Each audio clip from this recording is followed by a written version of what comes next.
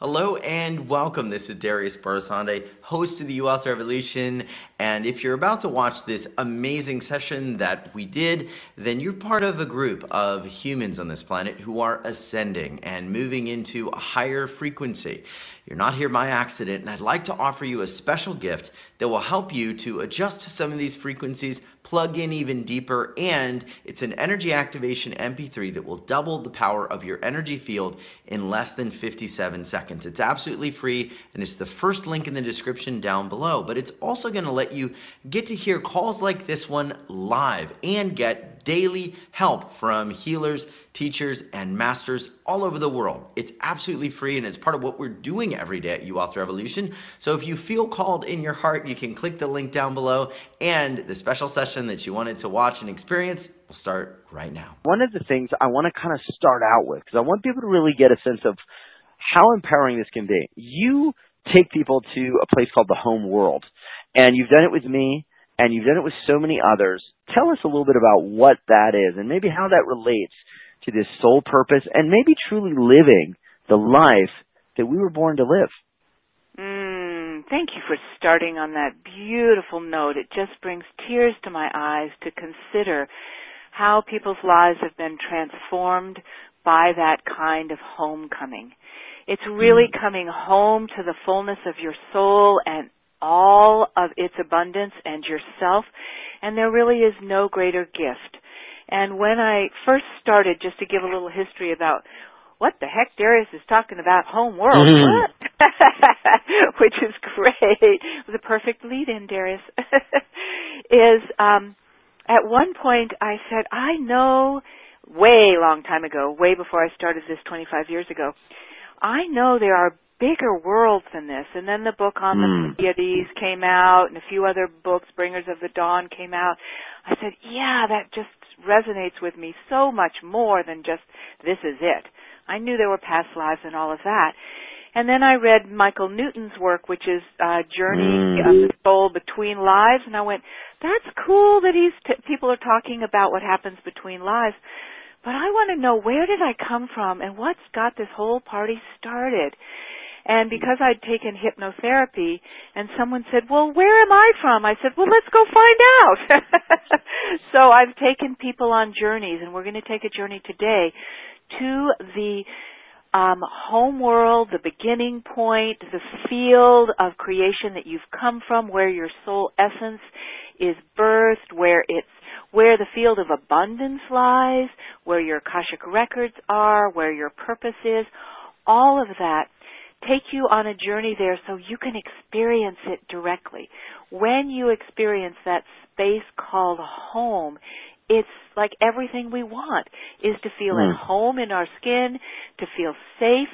And when you experience it and bring it into your body, which we're going to do, that's the big thing about Soul Fire, is bringing it into your body, experiencing it directly here. Then, as Darius has been saying, you will feel inspired to live the fullness of your life and not be afraid to dive into whatever it is yours to bring forward. Because the only thing stopping us is our own self-sabotaging mechanism. We've got plenty of, oh, I could do this, or maybe that's my soul purpose, but it's the stuff that holds us back in our body that says, whoa, put on the brakes, I'm not so sure about that. But what we want to do today is feel that sense of we are so expansive, and home is there for us. It's the place where our soul comes to rest. It gets fed. It gets nourished. It's held. It's taken care of. And when we have all of that for our soul, then it can come flying in and be on fire like we're talking about and giving you the experience of Darius and I today. Yeah. I love this idea of, this home place, because when we feel that, when we connect into that, there is a place of safety, of oneness, of knowing. It's actually, as we've done it together, it's what I felt in my out-of-body experience or near-death experience that I had. It was that truth about me. What does it look like? What does it look like in our lives when we really are separate from that home space? How does it show up? in our Oh, day-to-day struggle? yeah, in every way, shape, and form.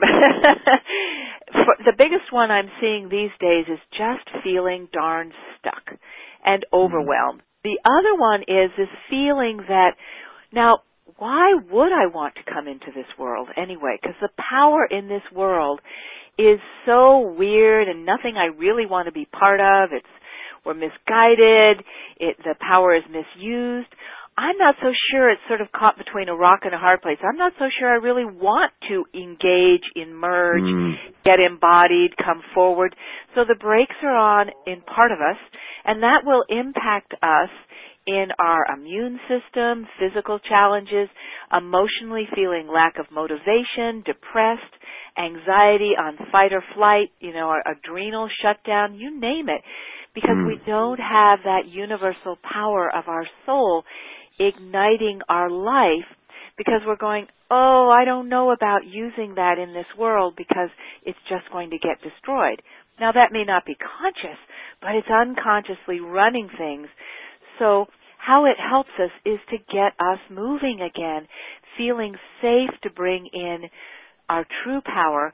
And how we feel now is it's not safe to be who we are in this world. I'm not even sure I want to get in touch with my purpose, because that's when the bad stuff happens, so to speak.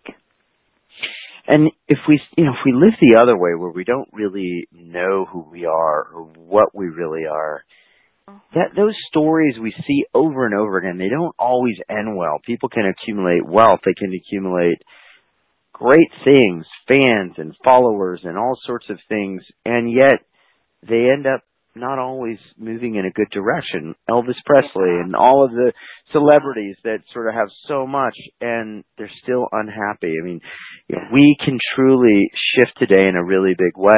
Let's go into this place, because we've got a lot of sensitive souls here as well, and the people that are tuning into this call, what would you say about them? Are they from another time, Pleiadians, Arcturians? Are they souls that have been around a while, old souls? Are they new souls? Is there anything that you find in communities like ours, or as you read the energy of the community, that of course makes us special? Yes, you're very special, because I call you multidimensional, high-level souls. And you are from different worlds, even different universes. And when I do sessions with people, I can describe more where you are from, which helps you understand that. But the sensitivity is a combination, I'm finding, this whole overly empathic, taking on negative energies and all of that.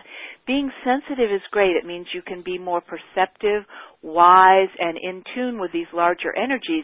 But if you're not in tune with the larger energies and you don't have them available in you, that's, again, the soul fire ignited like a flame inside you, then you burn yourself out, being overly empathic, trying to, in essence, get rid of the negative energy in the world by taking it on. That's what overly empathic people do. It's a soul, what I call a soul challenge. We were not designed to be that overly empathic. I love helping people get back on track with being sensitive. Darius and I are sensitive, thank goodness, to energy, so we can feel the expanse and the sense of our soul and the sense of soul purpose. But we don't take on other people's energies because we are so solidly in our own soul purpose.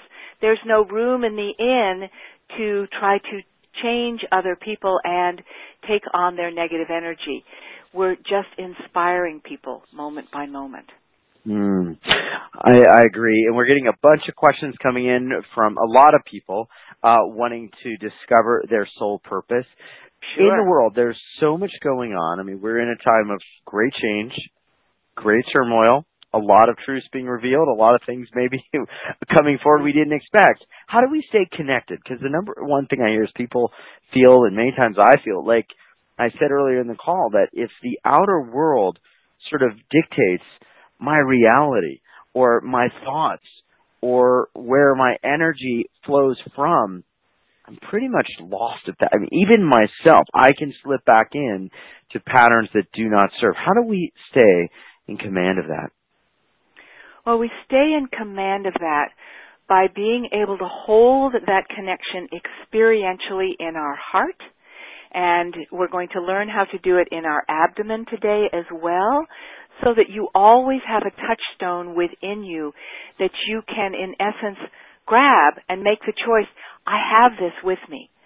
Everything else is an outer belief of somebody else's, and instead of being thrown all over the place, it's like, oh, I have this solid place within me that is my soul sense and my soul sense of purpose, and I want to hold that. It can be a metaphor or a symbol, all sorts of things that we can do to stay connected experientially.